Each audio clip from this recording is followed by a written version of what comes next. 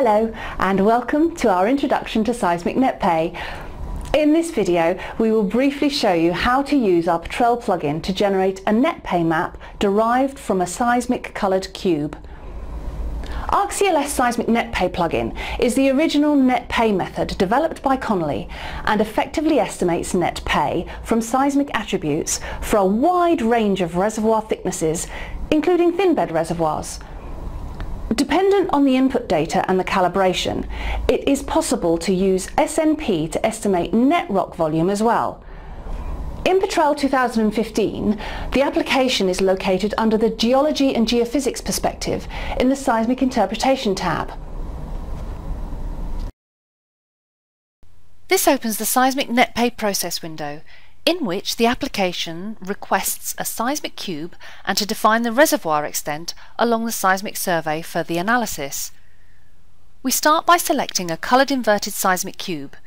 Then we define the reservoir, so we select top horizon in time and in depth, and we do the same for the reservoir's base. With this information, SNP computes three horizon attributes between top and base horizons: average amplitude from the coloured cube, time and depth separation at the reservoir level. SNP will automatically store and give proper names to each of the attributes after pressing the Calculate All button. If desired, the user can store the output attributes manually by inserting interpretation attributes in any of the horizons and select them by using the blue arrow. Once the horizon attributes are calculated, we can then go to the SNP main chart window by pressing on the Seismic Net Pay Analysis button. On this window, all the input and output data relevant for the analysis will be displayed. To start the analysis, let's click on the NTG button on the toolbar. This launches the Processing Controller window, on which all previously computed attributes are automatically picked. We can subset the inline and crossline range to refine the area of interest.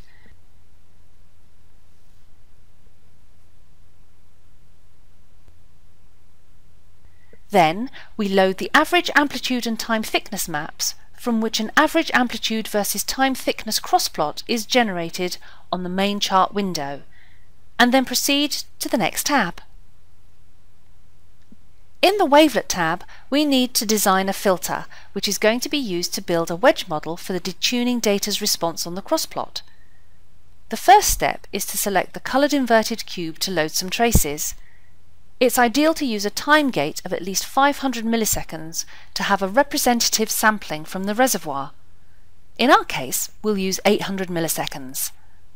These traces are then taken into the frequency domain, in which we design our filter by selecting frequencies F1 to F4. It's recommended to use absolute for F1, dBs set to F2 and F3,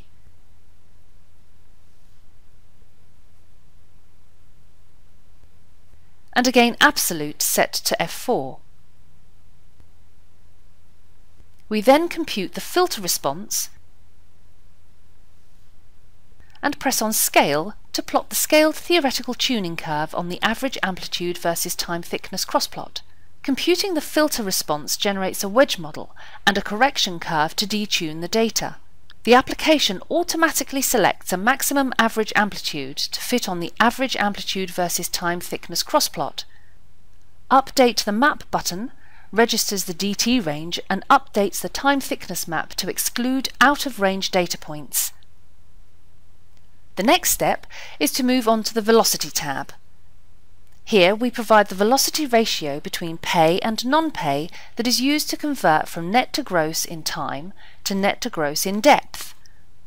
Then we can compute an initial SNP map. In the Well Data tab, it's possible to calibrate the current seismic net pay map data to actual well data. To do this, we need to provide some information, like well name and position, the total verticalized net pay value within the reservoir interval between the seismic picks, and the petrophysical net pay.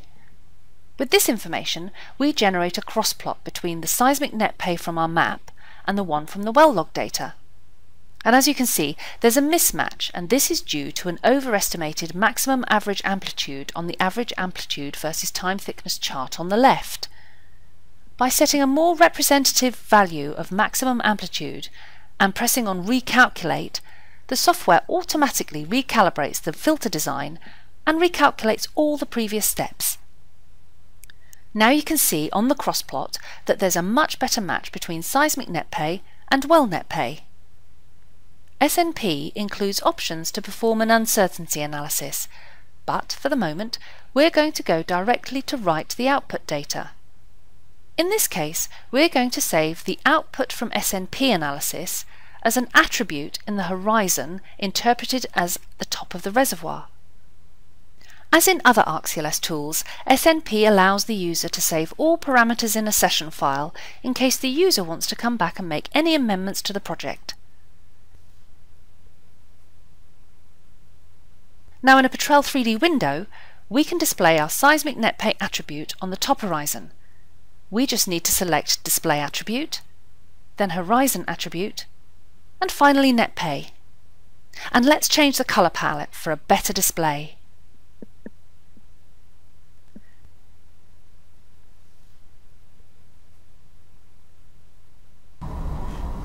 And there it is, your Seismic NetPay map calibrated to your well data. Thank you for watching, and if you'd like information on any more of our services or products, please email us or check out our website